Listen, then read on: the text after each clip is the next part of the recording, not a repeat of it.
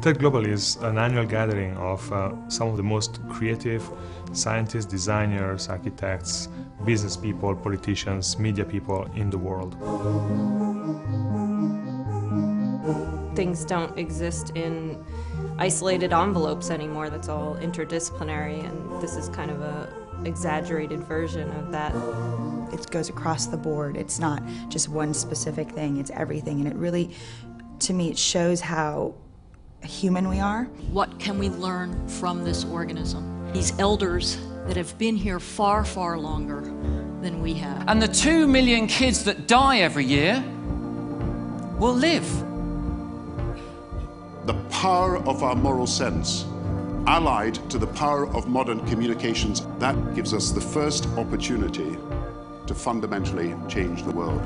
All the countries of the world have gotten together to do something that's both long-term, sustainable, and positive. We have now about 425,000 samples of unique crop varieties. You'll see, as I get sort of close, you're looking at a cell phone powered completely wirelessly. I think people coming together, especially people from all over the world coming together, is a good idea, period. This is more intimate than California. It's easier to see people, the venue's smaller, you're all in one space. It's got more of an international feel. When we realize that there is never a single story about any place, we regain a kind of paradise. And we have to choose whether we're just pedaling furiously to get back to where we were, or whether this is a moment to jump ahead, to reboot, and to do some of the things we probably should have been doing anyway. So many people have ideas, but they don't know exactly how to bring them to life. TED provides a network of ideas, a network of strategies, a network of people that have actually done great things in the past. She rescued over 150 child soldiers. One of them happened to be me now. Mia,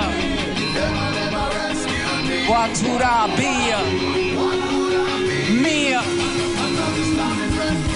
what would I be? It's eye-opening. That's what TED always does. It expands your mind.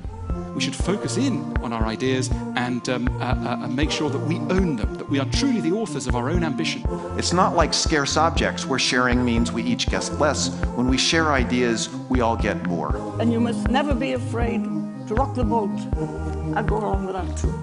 Thank you very much.